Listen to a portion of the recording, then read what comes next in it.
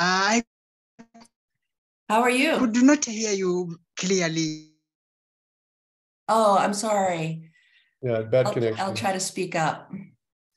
So I'm recording tonight, and Now I hope good afternoon there. I am keeping you wonderful.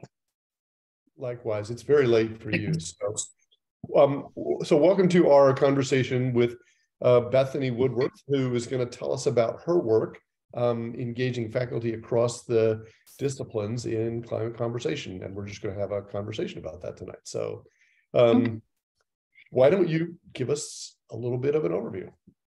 Okay, sorry, I'm a bit of a wet rat here. I just got out of the shower. Don't worry.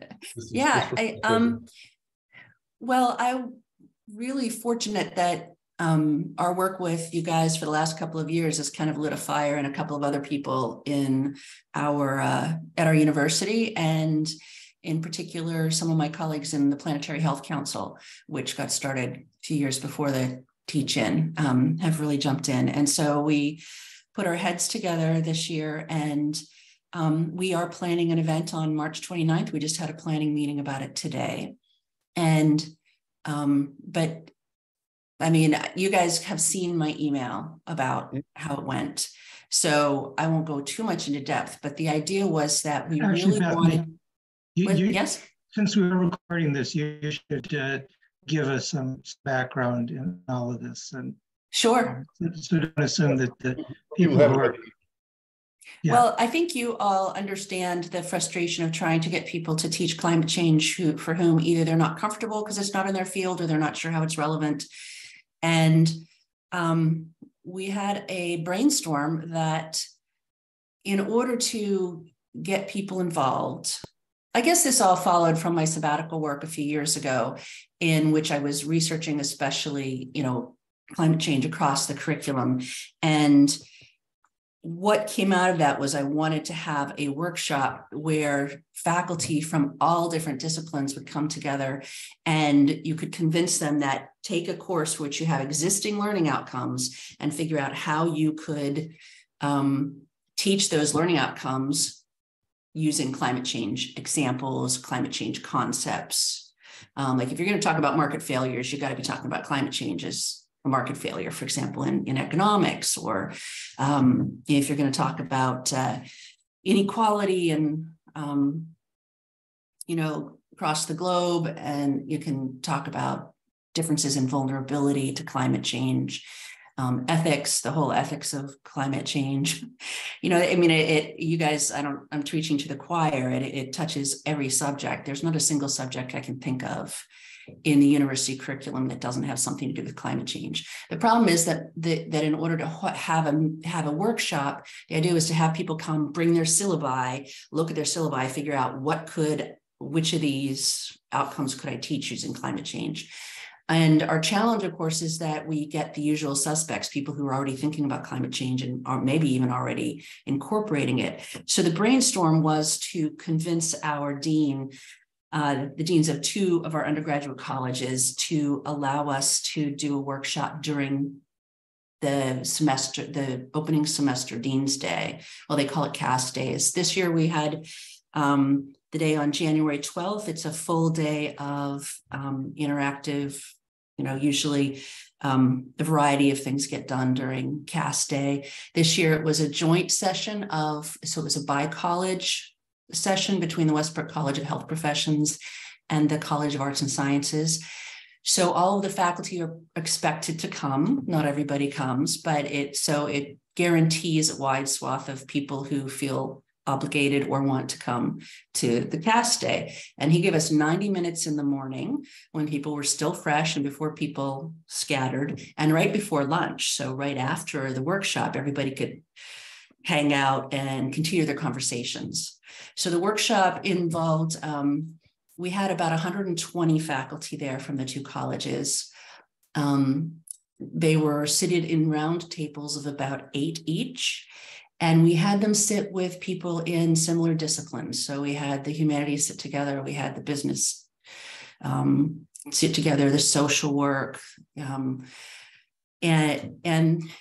each table had a moderator, and we drew a lot of our moderators for the tables from the same people who spoke at the teach-in we had last year, because we did your model of a teach-in from BARD, where you have faculty from all different disciplines talk about how it connects to their climate, climate change connects to their discipline. So we knew that they were already in that mode. And so each table had a moderator, usually someone who spoke last year. And we challenged them for about 90 minutes with a series of questions, asking them, whether they could think of ways that climate change connected to their disciplines, whether they could, and we asked everybody to bring their syllabus. So part of it was take a look at your syllabi and your learning outcomes. Where could you fit climate change into that? And the outcome of several rounds of kind of alternating reflection and reporting out, and 90 minutes is not much time. I was really worried about that, but it worked out okay. And at the end, they put their conclusions on sheets of butcher paper. We were doing things the old-fashioned way, and we put them up around the room. And that way, during the lunch period, people could wander around and see what the other groups had thought of.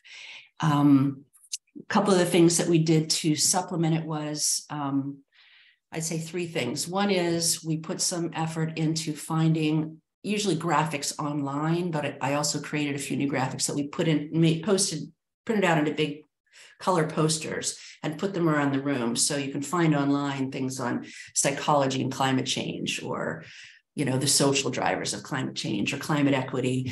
I had to create one for climate change in sports for our sports professionals. There's lots of stuff about health, and we are, Westbrook College of Health Professions obviously is very concerned with health. So we had the posters around the room to try and jog people's thinking. We had a table of books in the back of climate change in different disciplines. There's an amazing wealth of books. I have my own library, and then we also had the library come over and bring all their climate change books, and people could check them out as they came. And finally, we printed out little packets, little cheat sheets, if you would, with little pointers for things that they could talk about in case they were sitting at their table and people couldn't think of connections. And so at the end, we had them fill out a survey, and we asked people to let us know if they'd be willing to kind of report out at a session at the end of March, and that is the March 29th event. So we had 4 different volunteers, one from the arts, one from biology, one from nursing, and I can't remember where the other one's from, who've all said that they would be willing to share their experiences now having taken some climate change into the classroom and report back out. So that's what our March 29th event will be. It will be a webinar in the middle of the day called Solve Climate by 2030, Make Climate a Class. And then these 4 people report out on their experiences, and we'll have a student moderator. And we're still in the planning stages. But one thing you'll be glad to know is that, the University of New England has kind of bought into this. We're part of Solve Climate by 2030. We're going to do this every year. So our university has branding from the last couple of years, Maureen from the communications offices, making the lower thirds, and our communications office is amazing, and they've adopted this as we've kind of gotten them into this feeling like, okay, we do this every year, which is, I'm so happy to see that happen. This is our 3rd year because we canceled in the year of the pandemic. So this will be our 3rd event. I think that's everything that I can tell you, and feel free to ask me questions. I tried to give you thorough description, but not for anybody, I hope. This is great. So Evan's about to ask a question. Let me ask one first. In terms of the faculty members who were there, how many of them would you say felt like this was a real stretch for them to be thinking about climate change and how it related to their field of study? It's kind of hard because we, at the end, we showed them a QR code and said, please go to this survey. And we actually followed up and said, please take this survey so we could find that out. So my impression is just from the tables that I circulated around, because I didn't moderate, I wanted to be there to troubleshoot. And my colleagues and I kind of circulated. And I would say I found about an equal number of tables where the people were really struggling with this as a foreign idea, and other tables that were like, oh, we already do this all the time. Like the nursing faculty were like, we already do this, interdisciplinary stuff, and we already deal with the impacts of climate change, which was nice to hear. I'm not convinced that they do it to the extent that, or in the way that I would wish that they would, but that's not my, they're the professionals in their field. They get to decide. And then some people in the middle. I was really pleased when our biology professor stood up, and I know he teaches a lot of climate change in his introductory bio class, which is on communities and populations. I know he talks about it, but he got up and was talking about, so he already does this. So he was trying to figure out how he could incorporate climate justice. I was like, wow, that's great. Like, he's not just stopping at climate. He's like thinking about, so he's one of the people who volunteered to speak at the webinar on March 29th, and we'll record that. You can see, I'll make it available to you guys, but the event in the on Dean's Day was not recorded. The real brainstorm was finding a venue where we could get lots of people who might not normally come. I would say if we had that event and invited people, I would have been surprised if we'd had 10 people, Right. Mm-hmm. So hopefully it did some good. But we figured, we kept we were so worried and we're consulting. Well, it can't hurt. If nothing else, 120 people sat around and talked about how to put climate change into their class for 90 minutes. Maybe it, whether or not they do it this semester or whatever, but. Yeah, I mean, that's just really wonderful. Yeah. So replicability, do you think this could be done at other schools? It sounds like the magic was really having that day. Yeah, and it was only 90 minutes. Yeah. I think it's replicable if you, but the timing of the traditional make climate a class doesn't match up with it, right? Sure. Because it's in the middle of the semester. And the reason we wanted to do it before the semester started was because we wanted people to have time to modify their syllabi. So we had to have it at least a week, like a week before classes started. And then we had 2 snow days, so it ended up being 2 weeks before classes started. But that's another story. That is the right time to do this. I mean, you don't want to do it, the week before. I mean, you really want to, and it's getting to be, sort of too late to ask people to do this. Not yet, but I'm going to be reaching out to. I've done a lot of group outreach, and I'm going to start my individual outreach around Make Climate a Class tomorrow.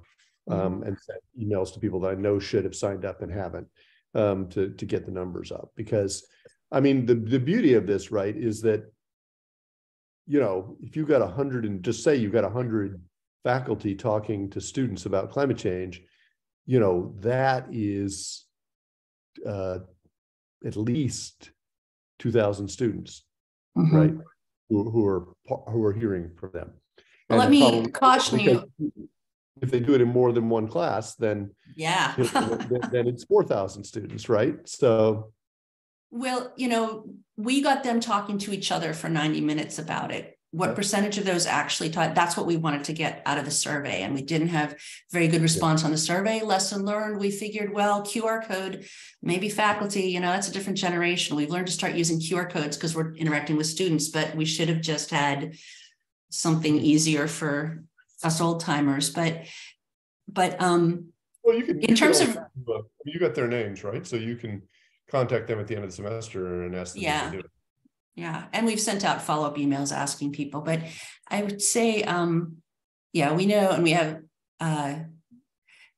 in terms of replicability, again, I mean, I haven't taught at other universities, but I'd be willing to bet that they all have faculty development days, and the key is getting the dean or whoever is responsible, yours call it, we have CETL, which is our Center for Excellence in Teaching and Learning, getting them to buy into the idea of having a 90-minute session on this in a day when everybody's expected to be there. It could be a dean's day, it could be a faculty development day, but I'm betting that every university has this kind of thing. No? Not that people really are expected to go to. I think it's typically offered optional. Okay. There's enrichment workshops, and if you're interested. So that's a start too. You might not be able to get everybody there, but and then if you advertise it as, yeah, it's a bit of a chicken and egg thing, I think. Yeah. Yep.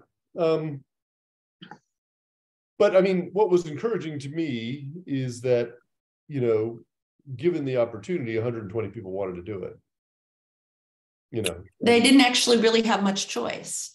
They came to Dean's Day. That was the thing, because right. we weren't, so they were not a self-selected group, but that was really part of what we wanted to do. I will say that afterwards, the dean came up to us, he came up to Alethea and said it was the best faculty development thing we've had since he came to the college, which was 5 years ago. There is some faculty development thing that happens. Is that, so you just filled that slot? Yes. So people came knowing, well, I'm going to do something. Yeah. But I'm going to do whatever the dean wants me to do. Yeah. We spent most of the day talking about students in mental health, which actually I thought was a pretty good follow on. Yeah. It would be. Well, very good. Yeah, that's.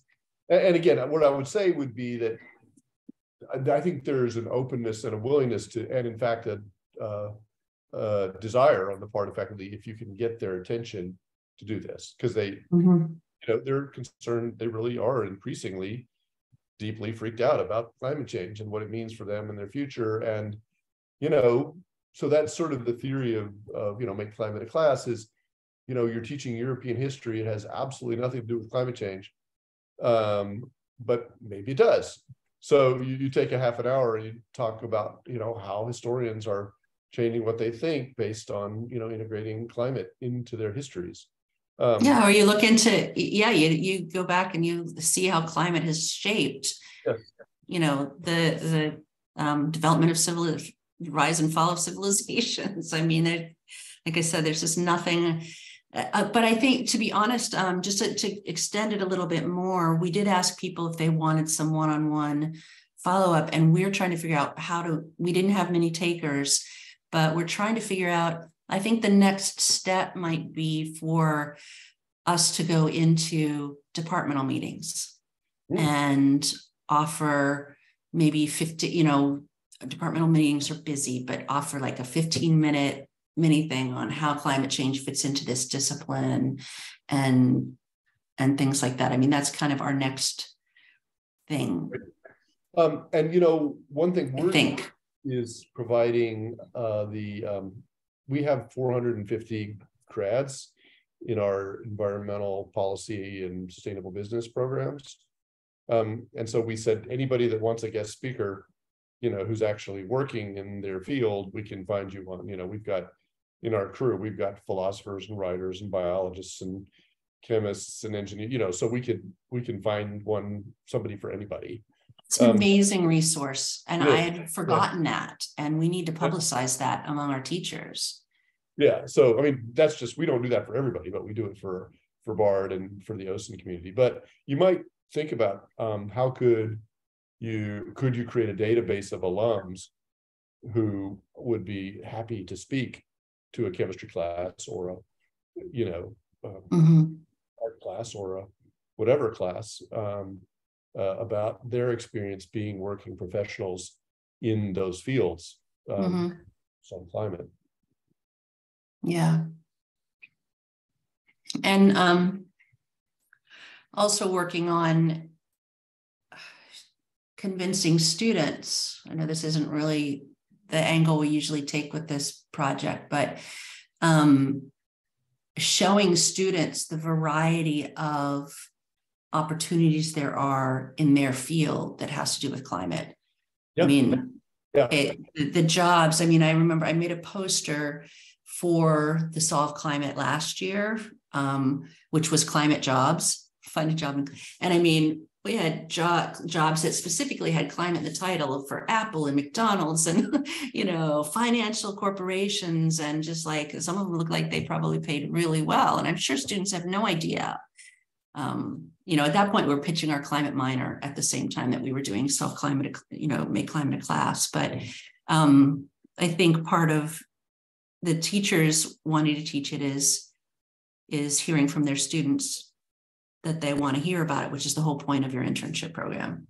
It's also the point next year, we're hoping to really focus in on this Make Climate a Class sort of strategy to be kind of integral to the teach-in, sort of the first thing you do, in addition to hosting some all-campus event, because of the reach, if you can get it to happen.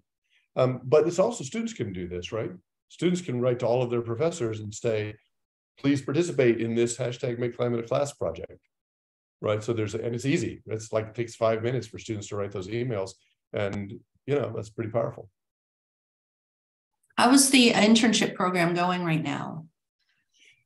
Not as well as last year. We had a very dynamic teacher the last 2 years who really kind of motivated the crew and kept them, showing up and excited, and we lost them. And we have someone who's competent, but it feels much more of like okay, here's the lesson on social media tonight, and go home. So it's less of a movement feel and more of a class feel. Well, I hate to cut this short, but I hear my husband coming in. I haven't seen him for a week and a half. It's okay if I sign off for tonight? Yeah. Thank you so much. This is great. Say hi to Brian for me. I will. I'll tell him. Have the documentation, so when people ask, we can refer back to this and just say, Bethany had a fabulous model. You should just listen to this 20 minutes. And David has the agenda as well. If anybody wants to see that, he has a hard copy of that, or an electronic copy of that. Okay. Yep. All right. Thank you guys for everything you're doing. Oh, well, thank you. Talking to you again soon. Bye. Bye-bye. David, actually, maybe you could send me the link for Tobias's thing. I don't even have it. I can pop in at the beginning. Okay. Yeah. I'll do that. All right. So Gilbert, how are you? Go ahead, Eben. Yeah. I'm just saying good night. Yes, I am fine. I am fine. Thank you. Good. Yeah. So Gilbert, I'm still, as I said in the email, trying to work on some ideas as to what we might to do to support you, and thinking that maybe, focusing in on some schools in Nairobi might be easier than trying to go out to the rural provinces, the rural parts of Kenya. Okay, no problem. But on my behalf, I was ready to do it, even because the count is one of the neighboring counties.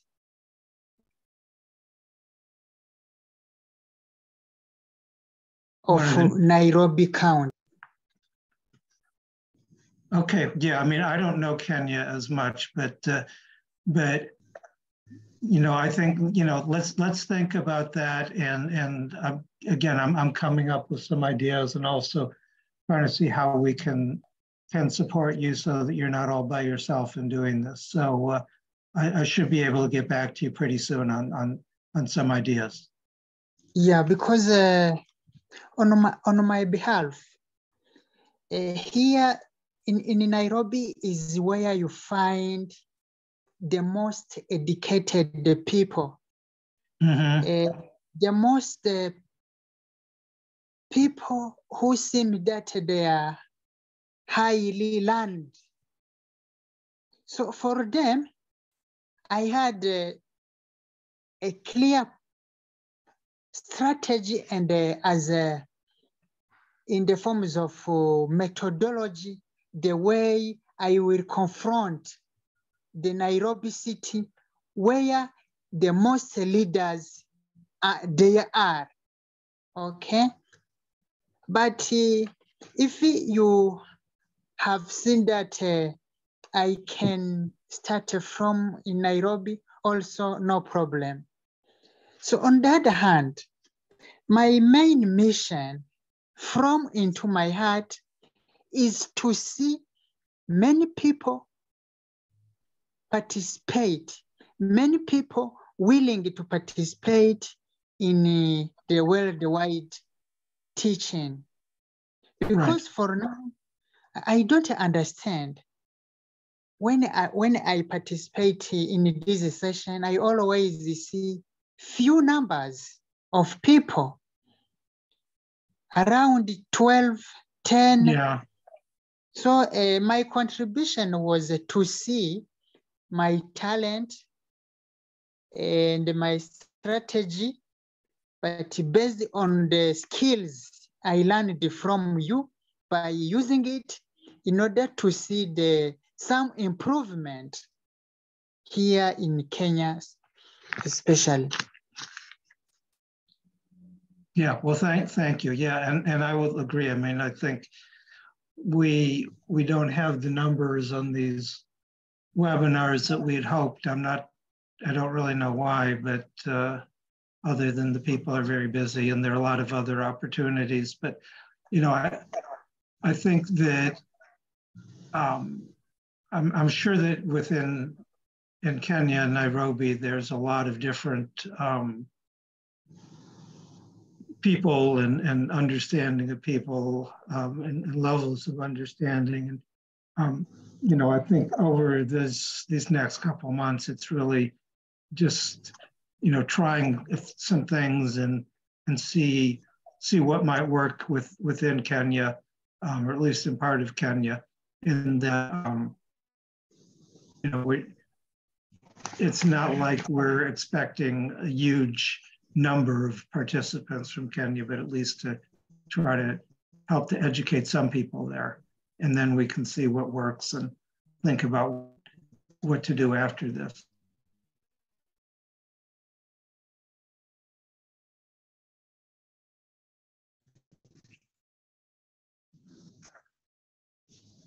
Yeah, sure.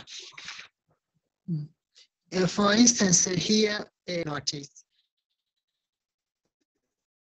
there are many are there to deal with the climate change.